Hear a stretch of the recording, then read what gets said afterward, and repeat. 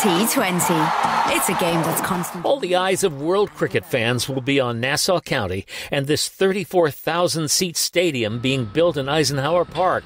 But there's one big problem, say many Nassau fans. I've been searching for tickets and I cannot get any information on how to get tickets. How long have you been searching? A couple of months ago.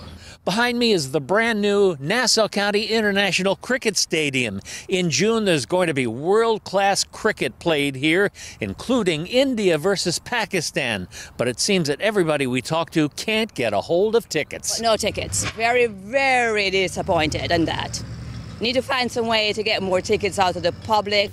8 international matches are scheduled for June. There have been 4 million requests for tickets from cricket fans around the world. Sheikh Shakil says he's angry and starting a petition to force Nassau County and the International Cricket Club to set aside seats for local residents. When you have a game going on in your backyard and you're not getting a ticket, they're hurting and they're bothering. One cricket league president from Nassau says tickets were sold quickly, then resold at triple the price. Some tickets reportedly purchased for up to $4,000 each. 100% of the people I know who apply that, none of them get a ticket. Now, do I know anybody personally?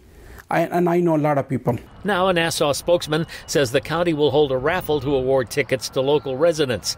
T20 Cricket says it has some tickets available for purchase. Still, that doesn't make local fans happy. Right, for me, I can't get any tickets, so it's a sticky wicket.